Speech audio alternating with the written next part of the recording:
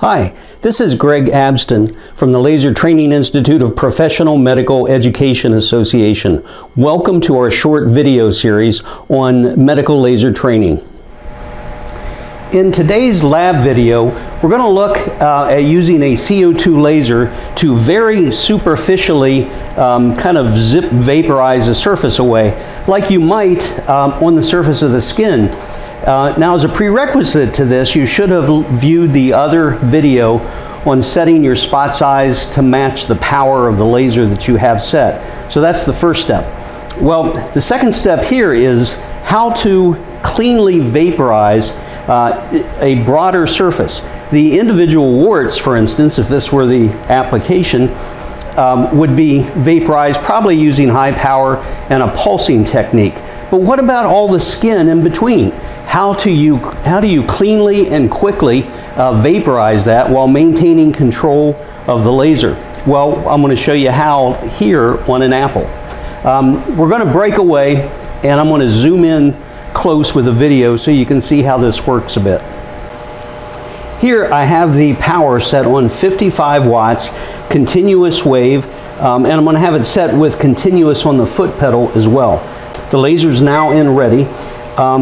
And I can vaporize the apple okay here, choosing the correct spot, but I want you to see my problem is how to control this because the power's up so high.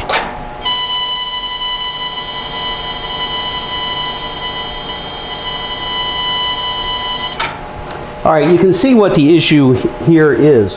I'm trying to control it, but I have to move my hand so fast that it becomes extremely, I have to move my hand so fast that I tend to lose control over the beam. I've got to find a way to control that. Now, of course, I could turn the power down, but that's not the best option, as we saw in the previous videos. So let's look and see what we can do to this apple to control this a bit better. What I've done here on this apple is to outline the area where I want to work with wet towels, or in the clinic use just very wet soaked sponges. At this point, that gives me the freedom to move my hand quickly, still using the correct spot size, but I don't have to worry about where I start and stop. So take a look at this and see what the difference is in control. I'm going to start the laser out on the side so I'm not on the tissue itself.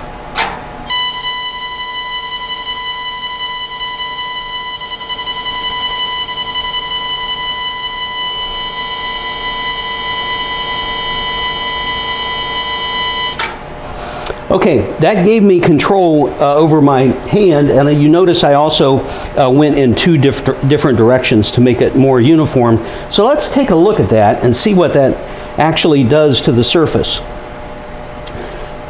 First of all, it very well controls my edges, but let's scrape some of this off, and this would happen with a wet sponge too. You just wipe right over it.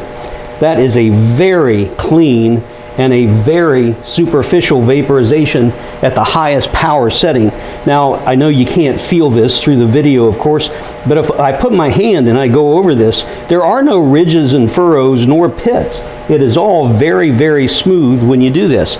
Now, that's with continuous wave power at 55 watts. We can make it even cleaner than that. We can go to a pulsing mode. This particular laser has an ultra pulse on it. Some lasers have something similar called a super pulse, but let's try that again and see what happens. Okay, this time I have the laser set in its ultra pulse mode, 500 millijoules per pulse, which is quite a bit, at 100 pulses per second, resulting in an average power of 50 watts, so still fairly high. But remember, it's the energy per pulse, or energy in millijoules, that's actually doing the job. So let's do this again. I'm going to start on the outside and we'll zip strip it.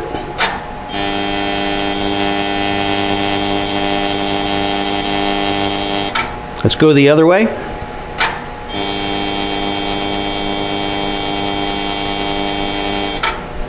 All right, let's see what we did this time. And I did it right beside the first one with continuous wave power.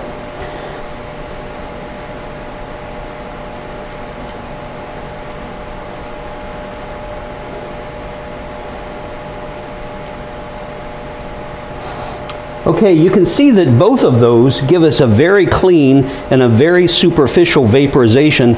I didn't even get all the way through the skin of the apple in some of these places. So that's how you control a laser to cleanly and smoothly vaporize a larger area while still maintaining control. The solution is not to turn the power down and go slow. You burn things that way. The solution is to turn the power up, or the energy up, and then use the correct spot size so that you don't perforate, and then protect the edges of it. And that gives you a really clean vaporization that heals well as well. Okay, now you know how to peel apples very cleanly in a high-tech fashion with a CO2 laser. So this is Greg from the Laser Lab saying goodbye, and we'll see you with the next one.